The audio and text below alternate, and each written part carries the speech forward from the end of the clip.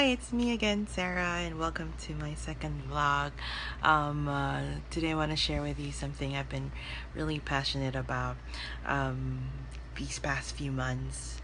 So earlier this year, we had our executive checkup from at work, and I discovered that while I wasn't very healthy, my results weren't really good. My cholesterol level was quite high, and my glucose level as well. And so I knew I had to make some changes in my lifestyle, mainly in how I eat.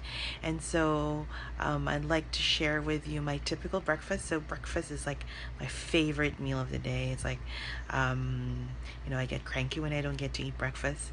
And in the past, like I would really cook the things that I like for breakfast without realizing that for the longest time, I've been eating like way past my allowed calories per day. Like sometimes just for breakfast, I'd have like maybe over 600 calories. So I made some changes in what I eat for breakfast.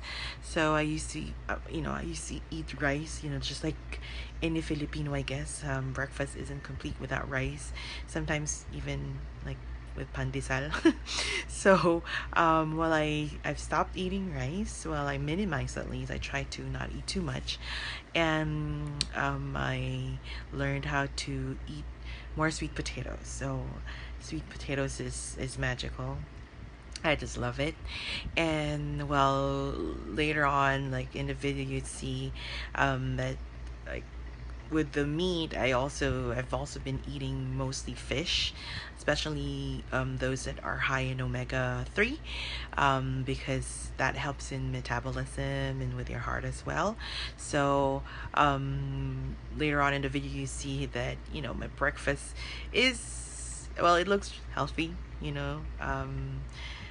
You'll see some greens too, but I'd have to tell you that, and it also tastes really good. So I hope you liked the video, and I hope you get some ideas on how you can also start having a healthy breakfast, or starting your day right with a healthy breakfast. So I hope you liked the video.